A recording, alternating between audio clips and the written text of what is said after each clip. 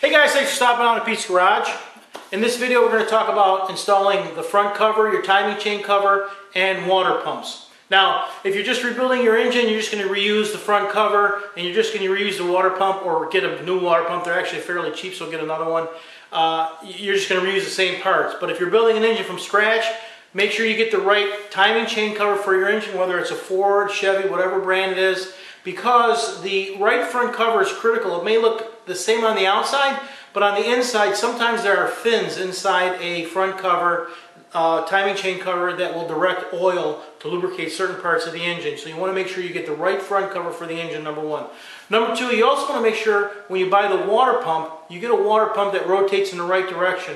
They're either going to rotate clockwise or counterclockwise, and it makes a difference. And this is why. This is how it works different. If you have a standard configuration with an alternator and your water pump and it's rotating this way, the water pump is going to be rotating clockwise. The rotation is clockwise. However, if you have a motor and you have a tensioner, there where the belt goes over and it goes underneath the water pump, the pump is going to rotate this way, which is counterclockwise. So you have to make sure that you get the right rotation for your water pump, or else it's not going to pump the coolant through your engine properly, okay? That's about it. Otherwise, unless you're going to go into electric water pumps and different types of water pumps, high volume water pumps, it's really different depending on the engine you're going to build. But usually the standard water pump for that engine is going to be enough for what you need. Just make sure you get the right rotation. So let's put on a front cover and a water pump. I'll walk you through the steps to make sure when you do it, it doesn't leak oil or coolant and that the installation is successful. Let's get started. So the first thing I'm going to do is I have my front cover just bolted to the engine with the gasket in there, and I just have 4 bolts to hold it all straight.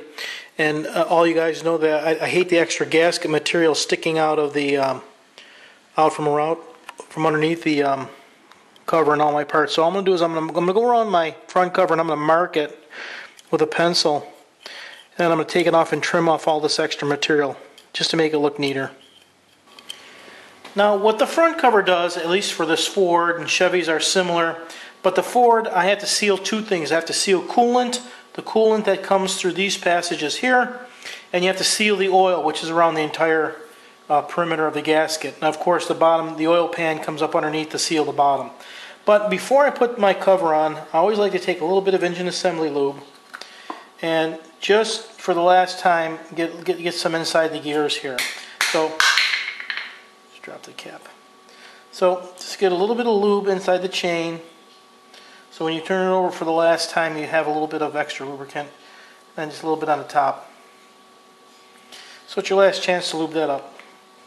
So now I have my chain lubed and I have my gasket trimmed to fit. The key to any sealing surface, or to making any gasket work, is to have a clean surface. So I like to take my lint-free cloth with a little bit of solvent on there. I use lacquer thinner, but you can use anything like any reducer, alcohol, anything that's a degreaser. And I like to go around and clean the entire surface to make sure there's no grease. You see how dirty that is? I want to make sure this entire surface is clean so that it doesn't leave the opportunity for a leak path.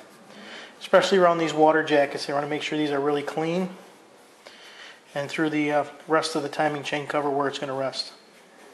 Now my surface is clean, and what I'm going to do is I'm going to prepare the surface here, and I just want to put a little bit of sealer on here. I use the Permatex High-Tech Gasket Sealant 98H, and I use this because it's very liquid, and it comes with a brush on the can like this, as you see. And I want to very, very carefully take this and go around my surfaces where I need the gasket to seal. And this is just like a gasket maker.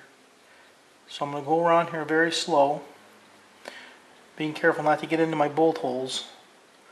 And I'll go around this entire opening and put a little bit of this on here. This will hold the gasket in place and help seal it at the same time. Now that they have an even coat all the way around, you don't want to waste much time because it doesn't stay super sticky too long. So I'm going to put my gasket on. I'm going to line up my holes just to get it in position. Push it down around all the openings to make sure that there is good adhesion and that it lines up right with the holes, and make sure it's going to stick down right. That'll give me an opportunity to take one last look to make sure I've trimmed the gasket everywhere where I don't want it. There's a little bit I'm going to trim right here. Now what I'm going to do is, before I put the front cover on, I am going to put another coat of high tack around the front of the gasket. So I have an even coat of my high tack around the gasket. I also have some on the back of the timing chain cover, around the ports where the water coolant will be. And I also have my front seal pressed in. And when you do this with a press. Try and do a neat job. If you hit it with a hammer and try and bang it in there crooked, you're going to ruin it. So try and use a press if you have one, or try and use the proper method. So what I'm going to do is I'm going to sit my timing chain cover in place. I'm going to make sure it's lined up, and I will put in my first couple bolts to hold it. Get it lined up and make sure that it doesn't shift, the gasket doesn't shift. So now what I'll do is I will go around, put the rest of them in just to hold the cover in place and to get that high tack before it really sets up. And then there are bolt holes here. There's 4 bolt holes here that these bolts are from the water pump. So I'm going to have to put the water pump on right away to make sure that the entire timing chain cover, these bolts down here, the bolts in the back, and the bolts that go through here, through the water pump, they're all in place to hold this in place. Let me tighten up the cover, we'll come back and put on the water pump. Now I will follow the same process for the water pump. I already have my gasket trimmed. All the extra stuff that was on here, I trimmed all it off. I'll put down my high tack, put my gasket in place, another coat of high tack on that and on the water pump, and I'll put my water pump in place. And with my sealant around my gasket here, my my high tack around where the coolant is going to flow through on this side. And you do around the whole thing because on Ford, when they leak, there's a weep hole at the bottom of this cavity here, and when it weeps, that's where it leaks to let you know it's leaking. So I have the high tack on the back of the water pump. So now I'll sit my water pump in place, and I will start to bolt this in place. Being careful, of course, not to move the gasket. So now the water pump is installed. This water pump is an Edelbrock water pump with the EnduraShine finish, so it's kind of like a polished aluminum without having to have the polished aluminum, and it doesn't tarnish or oxidize like aluminum, so it'll stay clean, easy to clean. Last thing I got to do for my timing chain cover is to put my plate. I have a plate that goes over the fuel pump opening here. Since I'm using an electric fuel pump, I don't need this opening for the mechanical fuel pump. This is where the mechanical fuel pump would go. So all I'm going to do is do the same thing. I'll put a gasket on here, put my cover on, and that will be finished. So here I have the water pump and the front cover installed. When you start the job, make sure you have all your hardware ready, because as you can see, part of the water pump bolts include this alternator bracket, and 2 of these long bolts have to go through the water pump, and I had to have 2 different spacers to make sure that this bracket fit on right. So have all your hardware ready before you even bolt it on. Make sure you have a nice clean application of your high tack, put your gaskets on, put everything on there, and torque down the whole water pump and your timing chain cover. Let it sit for a few minutes, I don't know, 10-15 minutes. Come back and re-snug your bolts, working in a circular pattern to make sure you get them all nice and snug. That way your water pump's not going to leak or your front cover's not going to leak. The last thing I'm going to do is I'm going to put my pulley on, and I don't want to leave my pulley kind of blunt on the front, so they don't have commercially available a cover for my pulley, so I actually made this front cover for my pulley, and I made it on a lathe so that it comes out just perfect.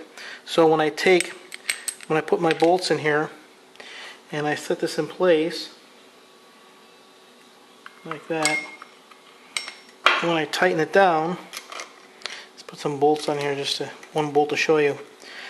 It finishes it off real nice. You see, I continued down with the taper, made it nice, and made a nice cover for my water pump pulley to finish it right off. Those weren't commercially available. I had to make it. Didn't take too long. Turned it out of aluminum, polished it, and it adds a nice finishing touch to the water pump and the pulley. So there you have it, guys. Installing your front cover, timing chain cover, and your water pump. Just take your time. Make sure all your surfaces are clean. Use just a little bit of a sealant to make sure that you fill the pores in the gasket and in between the gasket and the metal. And use a circular pattern when you tighten down your fasteners to make sure that you get an even torque all the way around.